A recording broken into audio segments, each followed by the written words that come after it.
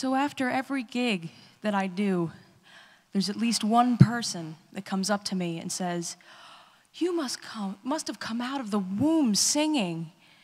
And I gotta kind of secretly cringe to myself, because I bet after 18 hours of labor, my mom really wanted me to be like, "I'm coming out." Like, really?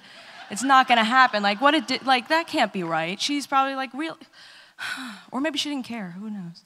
But I have to sadly tell them, no, actually, I got into singing because I was bullied. Up until the age of 11, I was bullied by a bunch of mean girls, just like that movie, and I think it was probably made about them. But, you know, they'd say the nicest things, like girls can be. "Oh, we're all gonna go have a sleepover, but you can't come." You know, isn't that just cute? That's just cute. So it just kind of killed me a little bit every time that would happen to me.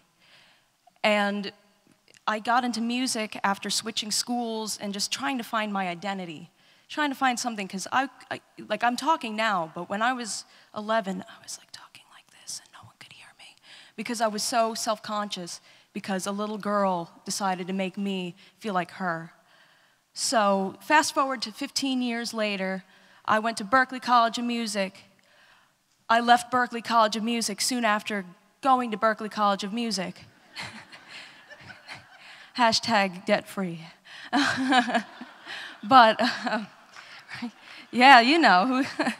But after that, I went on tour. I toured all over the world with my music. I was on the Today Show with David Gray. I was at the Stone Pony Summer Stage with Social Distortion. And I was just feeling really good. I was like, yes, this is good. Who knew this would happen, you know?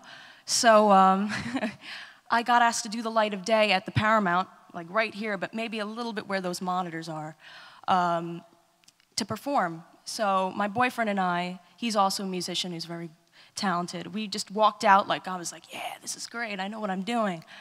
I turned to the stage and go, oh my gosh, there's people, and I'm gonna fall on the floor, and I'm gonna forget the lyrics, and you're not good enough.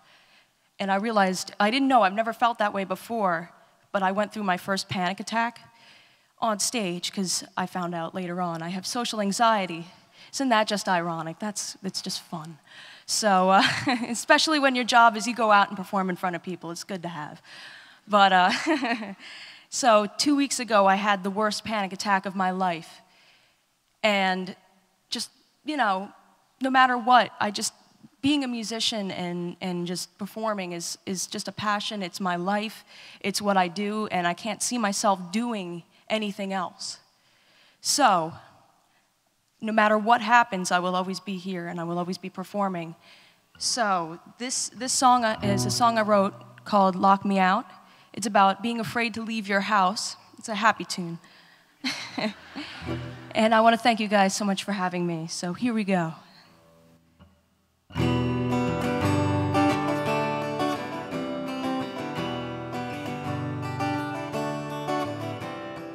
I know tomorrow's gonna be a better day. Wake up and this nightmare's gonna fade away.